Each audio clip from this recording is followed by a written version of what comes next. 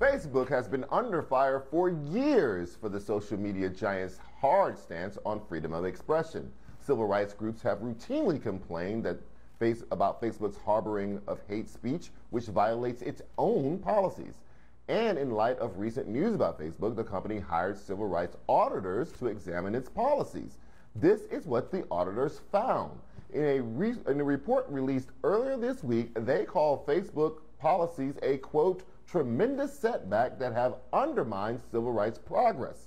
The auditors also suggested that Facebook create a civil rights infrastructure consisting of managers and top-level executives based on the report.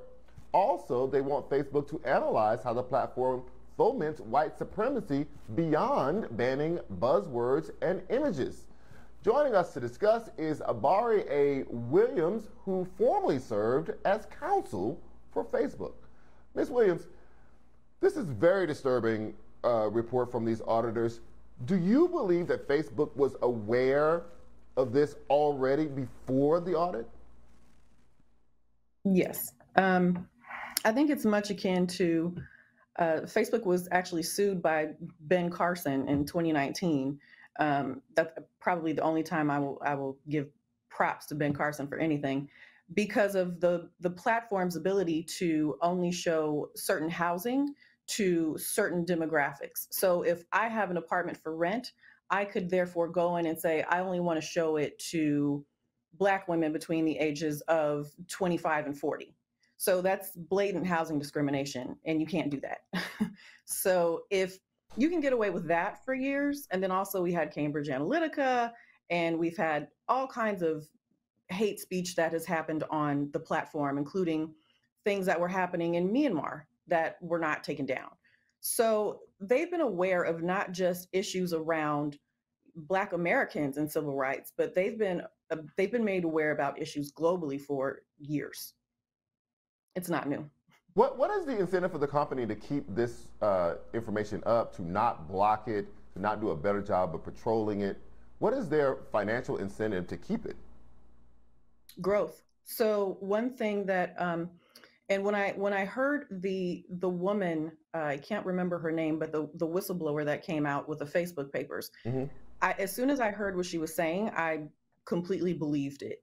And it is a focus on growth. And growth means engagement. The longer you stay on the platform, the higher the numbers, the more likely you are to click on the ads. The more ads you click on, the more the advertisers will buy. So it's a vicious kind of little cycle, but the goal is it's hyper growth, and it is a financial model that seemingly worked for a while until, I would say, towards the end of last year. But then, of course, this year, particularly this month, it's been like a trickle of something bad every week. And I could go on about that in terms of how this new name change to Meta is really just a distraction. So it's like, don't pay attention to, civil rights violations. Don't pay attention to misinformation on our platform. And we gave, cover for people to organize for the insurrection. Or, don't think about how Instagram actually, the engagement where teen girls are actually getting eating disorders because they stay on the platform so long because we keep showing them negative content. So it's like, look over there. Now we changed our name. So, but you could change your name, but if you're not changing your policies, then you're not really doing anything different.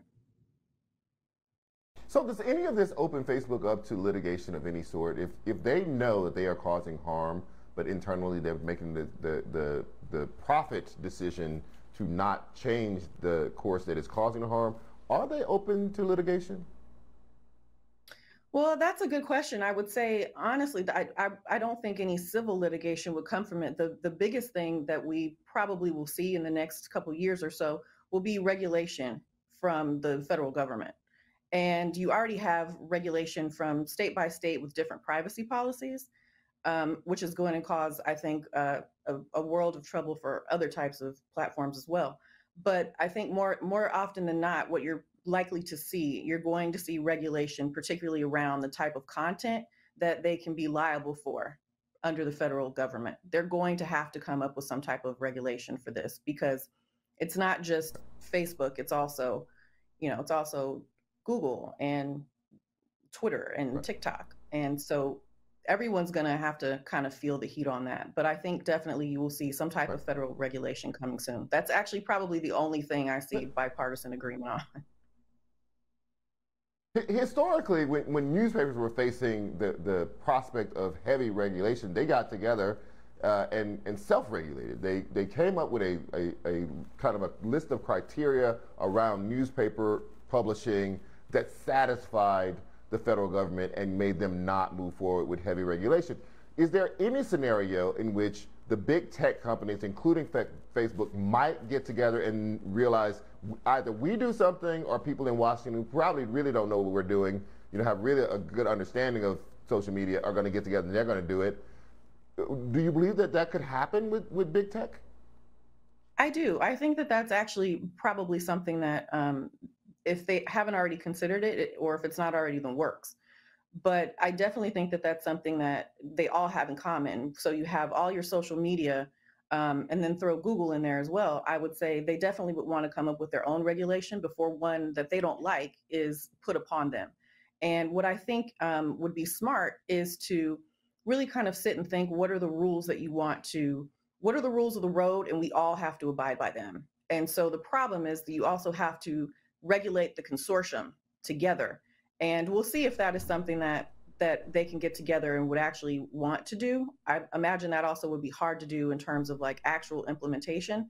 But I think coming up with a set of rules, like a, let's call it a, social media bill of rights, if that's what they could all come together to do, and then they present that to the government and say, this is what we've agreed upon. If you will just rubber stamp it, we can all be on our way. What do you think could be some regulations that could work in this space to remedy some of these problems? Well, I think one, I think if you are aware of something that is harmful internally within the company, I would say to a certain extent, it should be, particularly if you're going to rule by consortium, that should be something that you bring to the consortium. And that should be something that they should help decide. But I do think that we need to have better content moderation. And you need to make sure the algorithms are not just pumping negative information because that provides your high growth in terms of engagement. And the reason why they do that is because if you show me something that's talking about the election and maybe I'm on the opposite side of that, I'm going to get angry. And anger is the emotion that actually fuels more engagement. It's not, a happy cat video. You're going to scroll past that. So I think if people are really honest about the algorithms that they're using and they self-modulate and regulate, if and particularly if they do it in a consortium, to ensure that, hey, we're all making sure that we're only hitting, let's set a percentage of, this is only the percentage of negative content we can show in a timeline at a time. That would be extremely helpful. The Russians and maybe some other people, the Russians for sure, use social media platforms like Facebook to influence the 2016 election. What the federal government has told us and shown us is that they have never truly stopped. Do you believe that Facebook is doing enough to make sure that people are not using its platform to tamper with American elections? I would say yes and no. And I would say yes. I honestly do believe that they do the best that they can with what they have, where they are. But I think the other problem is thinking about the vast amount of users you're dealing with.